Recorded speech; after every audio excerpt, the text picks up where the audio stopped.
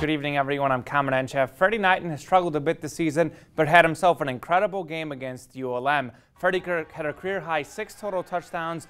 5 of them came through the air, which also tied a Red Wolves record. Knighton also had a season-high 300 passing yards. We knew we were going to take some shots on the field, back those guys up, make it a little bit softer. So Coach Bill did a great job calling them at the right time, and we connected the dots. You know, we haven't been able to do that much all year. On the basketball, the Lady Red Wolves rounded out their early season signing period with another guard in Tori Selo. More on that on KIT8.com, but the men's team gets back on the court tonight at home against Lyon College. A-State fell on the road against SIUE 79-70 last Friday. The home opener tips off tonight at 7:05 p.m. On the volleyball, Mallory Warrington was named the Sun Belt Setter of the Week after dishing out 37 assists against App State. The 25-1 Sun Belt champion Red Wolves are ranked 19th in the PrepVolleyball.com poll and begin Sun Belt Conference tournament play on Friday against Georgia Southern. The brackets can be found on KIT8.com. Switching gears, Arkansas guard Anton Beard has been reinstated by the team. Beard was previously suspended after facing forgery charges this past summer. He's entered a pretrial diversion program in an attempt to avoid prosecution. Beard can practice but can't play until the conclusion of the fall semester on December 18th. He averaged 6 points last season. The football tight end Hunter Henry has been named the John Mackey Award semifinalist.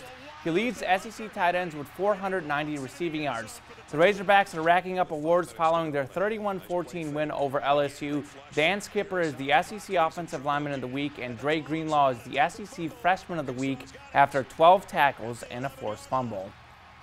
I think he's the only freshman that's been given the award twice now in the SEC. I'd really love to see him be named a SEC Freshman of the Year, which I think is a very realistic opportunity for him. On the high school football, here's a look at our playoff edition Sweetest Play of the Week nominees. We start with the game of the week, 3rd and long in a key moment. Zach Griffin runs around, then switches fields. This is an incredible run as he makes a cut, heads back to the middle. He would make it all the way to the 1-yard line as Batesville was on to the second round of the playoffs with a 42-35 win. Our second play features defense as Diamante Davis makes the great pick. Hoxie's also on to round 2 with the 21-14 win. For our third play, it's yet another big run by Anthony Davis as this one's a game winner. Cross County moves on as well with a 36-29 victory. Our fourth play is yet another incredible run. Earl's Marcus Brown with the big burst. Look at this speed. The defense can't bring him down.